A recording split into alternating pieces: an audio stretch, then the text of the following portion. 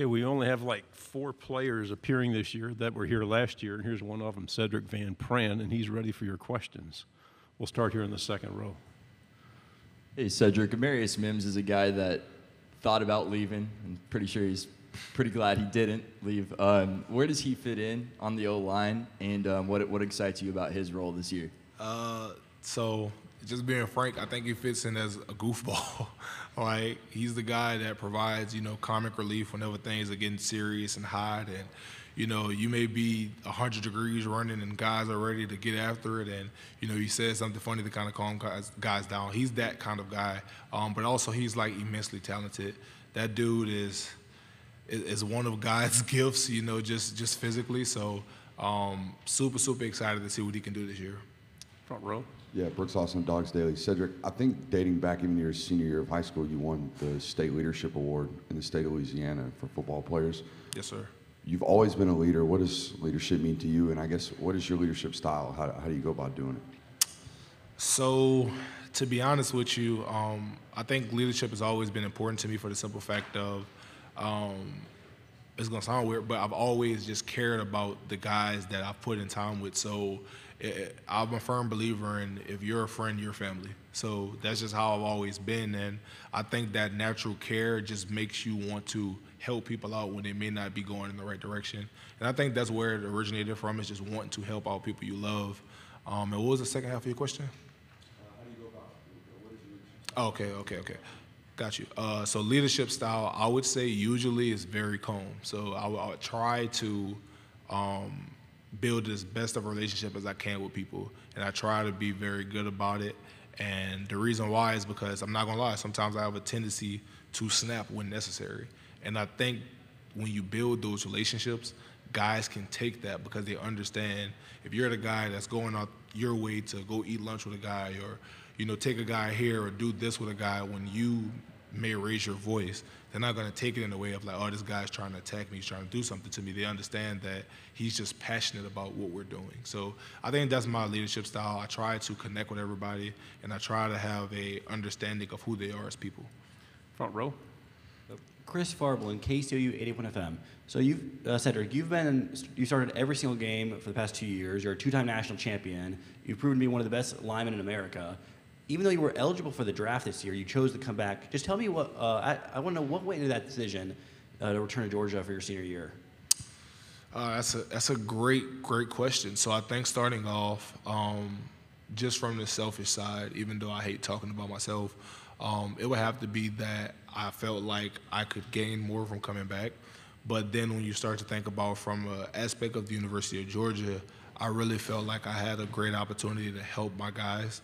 And I think that's what ultimately drove me back, is that I think that we had a great opportunity to be a good team, and I wanted to be a part of it, and help try to lead the guys to, let the Lord say the same, a good season for us. So I think that was what it was, and ultimately just the connection that I felt with the guys in the locker room.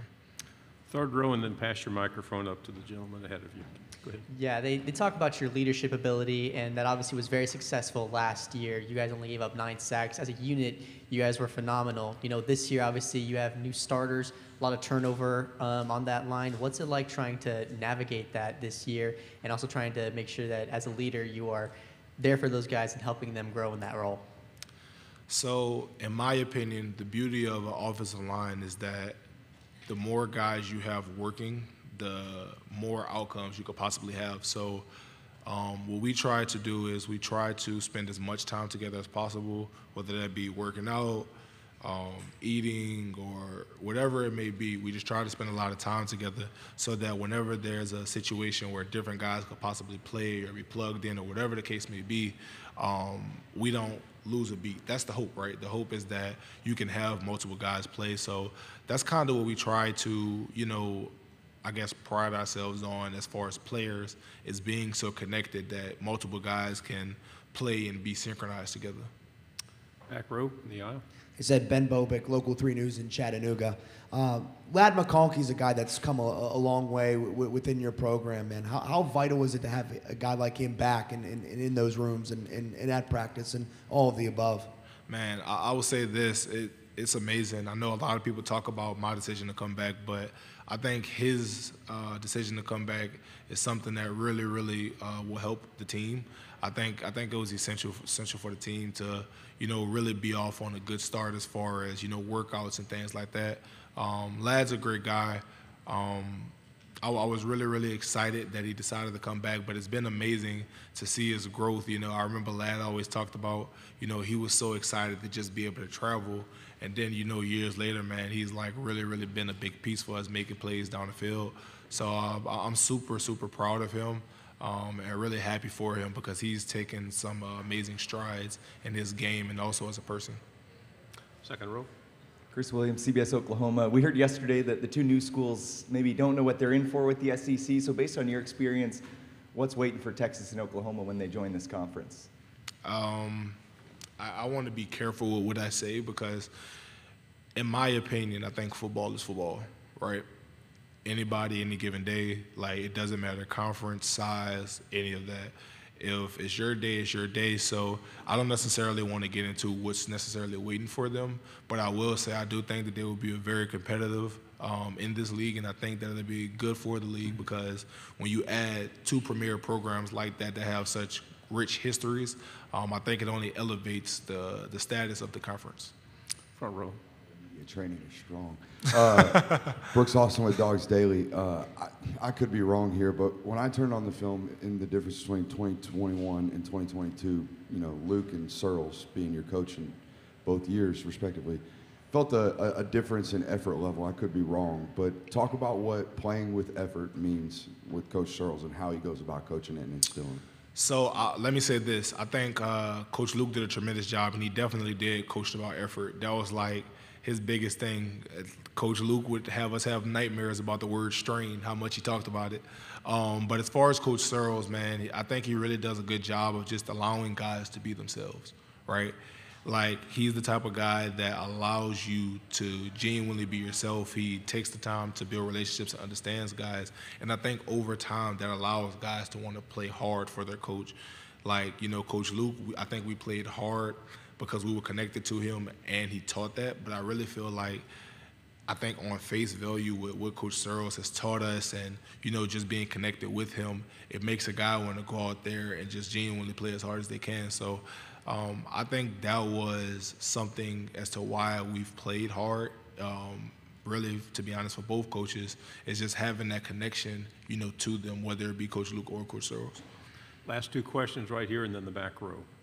Jeff Spiegel, ABC 3340, Birmingham. Sedrick, a while ago, I asked Coach Smart about this perception that the program off the field has been lacking in accountability and discipline, and his answer to that was, talk to the players. What would you say about that? Can you repeat that question? I'm sorry. Yeah, that there was a perception out there that this program is lacking in accountability and discipline off the field, all of the negative press you guys have gotten. Yes, sir. And I asked Coach Smart about, what he could say to change that perception. And he said, talk to the players. Okay. So I want to ask you what you would say as far as that perception goes and how you change that perception. Well, I think it starts here. Perception, unfortunately, I think, in my opinion, comes from when you make a mistake and you kind of give people a way to judge you, right? So I think starting off is taking responsibility and understanding that we have made some mistakes. Don't shy away from it, understanding and own up to it.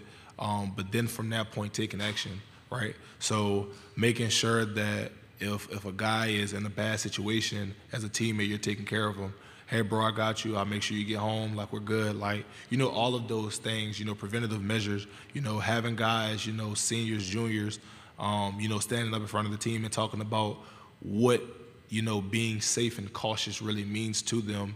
And then I think going on beyond that, of ingraining it even more, is just understanding that we have a responsibility to the guys that have come before us, whether it be successful businessmen or guys that have played football, to protect the University of Georgia. And I think that's really the biggest thing, is just understanding that we have a responsibility to the university, and some of the older guys really just speaking up about that.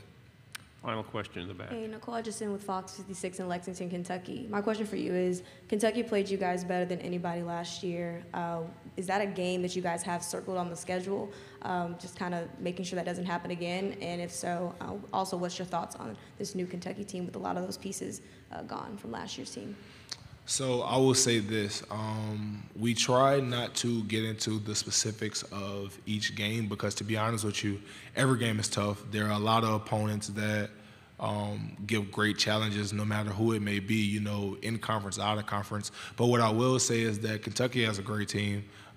They really, really do play hard, especially in the trenches. Those guys are really, really talented. So I will say that, you know, we always look forward to games where we know that we'll have to, like, you know, grind it out and things like that. But to be honest with you, it's like that every week. Every game in and out of conference is a grind for us. So I will say I do think that Kentucky is very, very talented. However, you know, we try to make sure that we're on our best for every game. Sedrick, thank you very much. No Appreciate problem. it. God bless y'all. See you next year.